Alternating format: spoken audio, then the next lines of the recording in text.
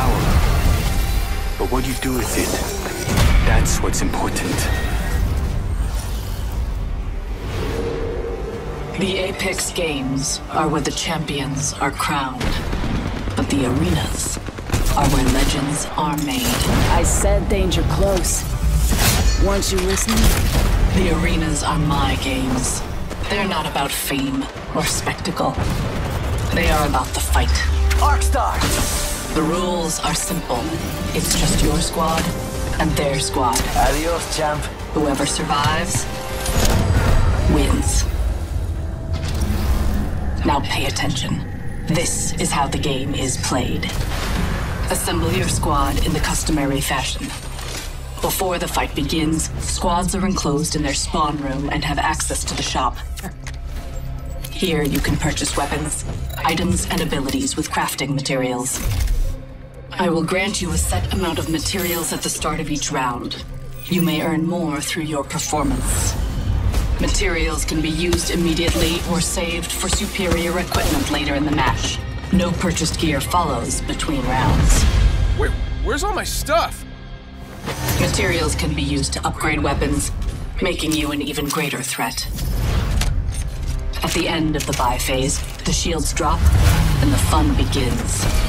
Both teams engage in combat until one side is wiped out. Downed teammates can still be revived. But in this game, there are no respawns. Use the pressure. It's the only way to survive. Supply bins containing consumables and material canisters are scattered throughout the arena. A single airdrop containing 3 weapons arrives in the middle of each round.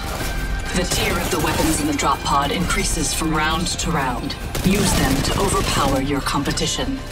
It's high risk, high reward. Maybe next time, you should try a different path. The first team to score 3 victories with a 2-win margin will be declared the champion. If teams battle to a deadlock 4-4 tie, round 9 is my favorite part. Sudden death. Tossing up some amped cover. I'm opening the skies. Knock down more than a few. Each arena has its own personality and acts as an optimal combat testing ground. The phase runner on Olympus wasn't the first of its kind. A prototype long abandoned rests in a remote section of Talos.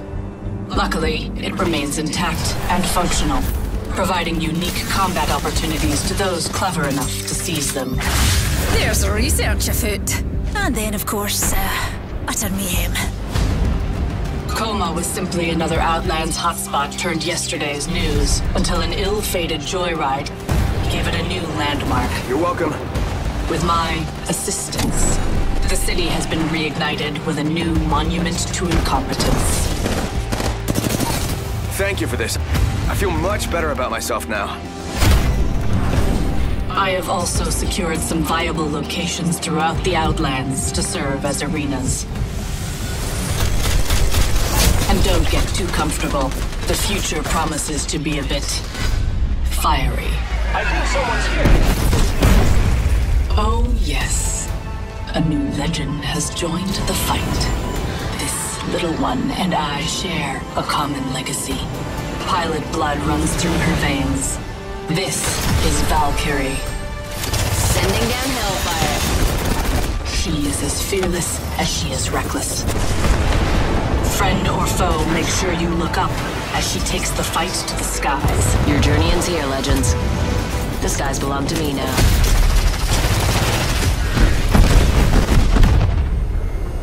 The arenas are the ultimate test of skill and resolve. So I have a gift. The Bowcheck compound bow. This precision weapon requires patience and pinpoint consistency. It is made even deadlier with its 2 hop-up slots. Legends can combine shatter caps, splitting the arrow tip into a shotgun pattern, and Deadeye's tempo, allowing a faster draw when firing at the optimal pace. Master all of this, and you will become a true assassin. You gotta take risks to be champ. The need to prove superiority is instinctive. Hopefully, you can impress me.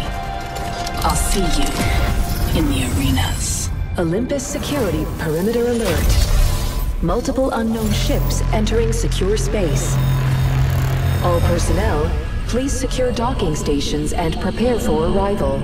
Security forces on full alert. Strap in, mutie. Things are about to get mighty interesting.